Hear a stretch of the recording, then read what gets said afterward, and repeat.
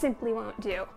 This has been a terrible year, and honestly, bah humbug isn't doing it for me. I had initially planned on releasing a different video today, but then I realized that it probably wouldn't be done in time, and 4 days ago I had a different idea. You see, what better way to celebrate a plague-ridden holiday than to make a plague-appropriate Santa Claus hat?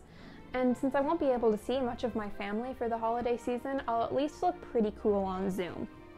I've actually been wanting to make a medieval hood for a while, I just haven't gotten around to it. So I grabbed some scraps of red wool plush, some scraps of linen, a bunch of images off of Pinterest, and 2 books. The Medieval Textiles and Clothing 1150 to 1450 and the Medieval Tailor's Assistant, and I started drafting a medieval hood. Will it be well researched? No. Will it be fun to sew? Yeah, definitely. So grab a cup of cocoa or eggnog and settle in as I start making up a medieval hood. After tracing my pattern pieces onto my wool fabric in chalk, I carefully cut them out. My fabric has a right side and a wrong side, so I made sure that my pieces would be mirror images of each other and that the right side would face outwards on both sides of my hood.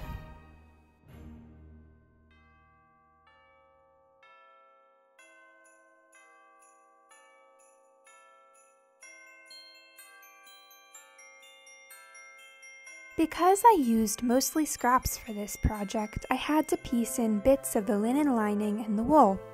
The seam allowances where I pieced a triangle into my wool to fill out the shape of the hood were felled down, and because this fabric is so thick, the thread buried itself in the wool and my stitches were invisible from the exterior of the hood.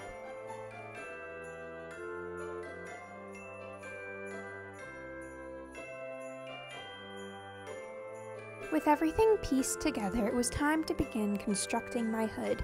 Little did I know that this would not go as smoothly as I hoped. Do as I say, not as I do. Make a mock-up. I stitched along the top and back of the hood and around the lyra pipe, a little under 1/2 inch from the edge of the fabric, using spaced back stitches.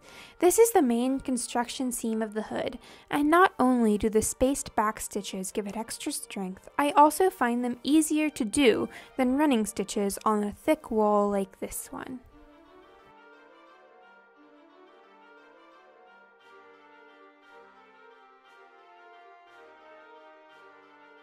With the body of the hood constructed, I began felling the seam. I ironed the seam allowances flat and whip-stitched it to the hood. This fabric doesn't fray much, but felling the seams in this way helps keep everything smooth from the exterior of the hood. Eventually, every seam done in the wool fabric would be felled, with the exception of the seaming in the lyra pipe, which is essentially a long tube where I deemed the felling to be unnecessary. So I've never vlogged on this camera before or recorded audio with it, so I don't know how this is gonna go. But I wanted to add a little update to this video because I've stitched together the hood and I've started felling the top seam up here, but I think that the neck bit might be a little bit tight. Like I put it on and there's not very much room. So what I think I'm gonna have to do is split open the back seam and put one of the, I think it's called a godette, that I originally had intended for the side slit. I don't know if you can see that. I'm gonna put that in the back and hopefully that will give it just a little bit more room to spread over my shoulders, and then I'll just recut the godettes, again, I don't know, that are supposed to go on the shoulders because there's a slit on both shoulders. But I mean, apart from the fact that I look like Aragorn from Lord of the Rings with this hood on right now, I'm pretty pleased with it. I'm excited for this thing to continue.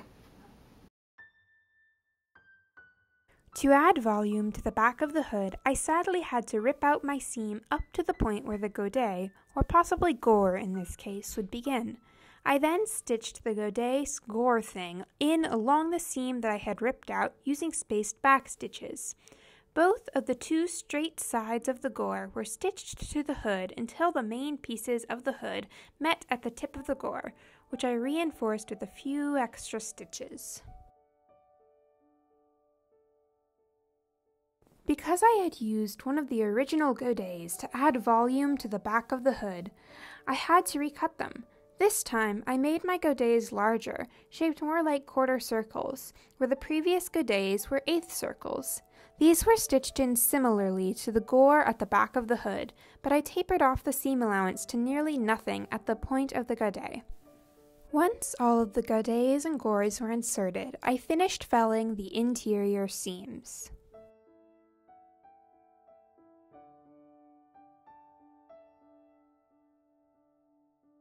Next, I hemmed around the bottom of the cape of the hood and around the edge that will surround my face.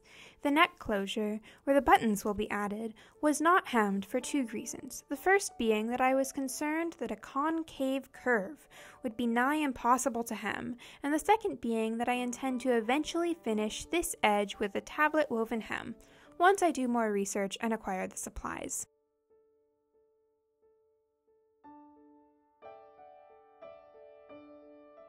With everything hemmed and felled, I began to insert the lining. When worn, the front of the hood can be folded back, exposing the white lining, much like the white trim on a Santa hat. First, I pinned in place my large lining piece, which was shaped like the main body of the hood with slits to spread over the godets. I used a slip stitch to attach the lining to the bottom of the hood, then around the neck and face. Because the neck of the hood is not hemmed, I made sure that my slip stitches were close together at this part of the lining to add a little bit of extra strength in this area. I forgot to film this step, but I also stitched the lining to the back seam of the hood using the same techniques.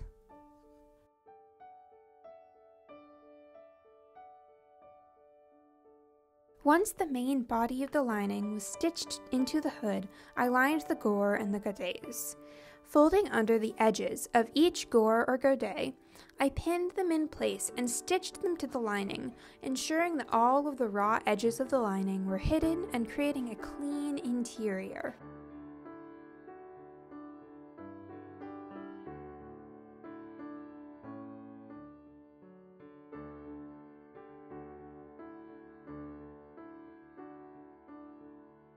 The last stage of making this hood was to add a button closure.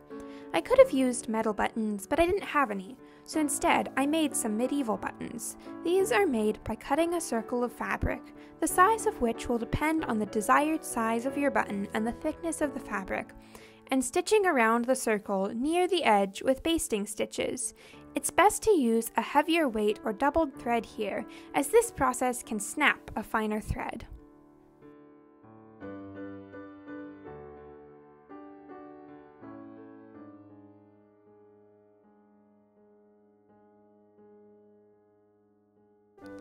This circle of stitching was gathered until the circle doubled in on itself, forming a smaller circle. It should look almost like a fabric-covered disc-shaped button.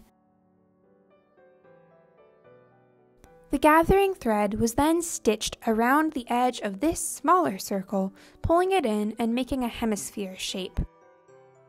I then stitched across the base of the hemisphere, gathering it in until my button was nearly spherical.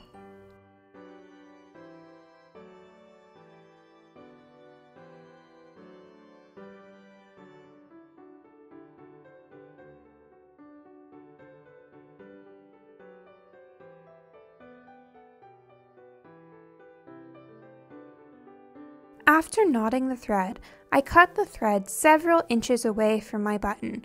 It is important to leave enough excess thread to be able to stitch the buttons to the garment later. I would recommend leaving a tail of at least 6 to 8 inches.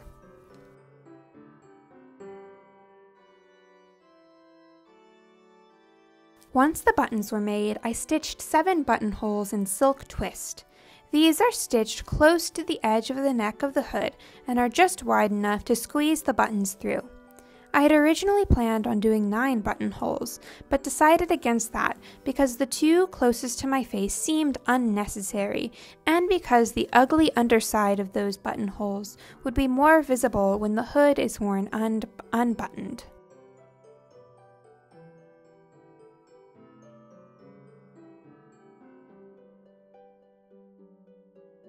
Last, I stitched on the buttons using the long tail of thread that was attached to each. After knotting the thread once the button was stitched on, I drew the thread through the button and clipped it off, securing the tail of the thread. I might redo these buttons and add thread shanks, but until I do that, these will work.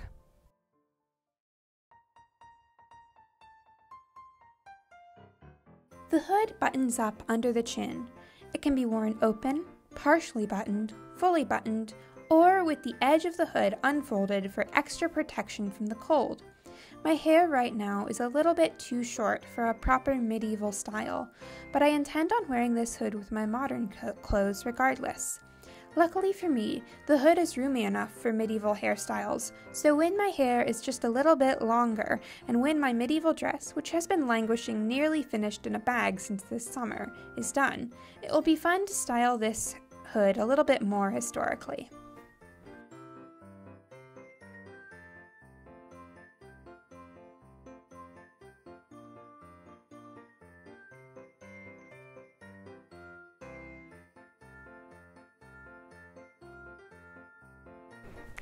And there you have it, a medieval-ish Santa hat. I'm not gonna lie, I was super tempted to put a pom-pom on the end of the lyre pipe, but A, I didn't want to make a pom-pom, I was a little lazy for that, and B, I don't think that would be super historical, but oh well. Jokes aside, 2020 has been exhausting, and you're doing amazing for just making it through. I hope that if you have the resources and time, you consider helping out local food banks or mutual aid organizations this holiday season. A lot of people are really struggling, and those groups are volunteer run, and they can often get resources to people who need them the fastest. Thank you again for watching. Thank you to Ollie for their help in filming and editing some of this video, and I hope that you have a happy holiday season. Bye!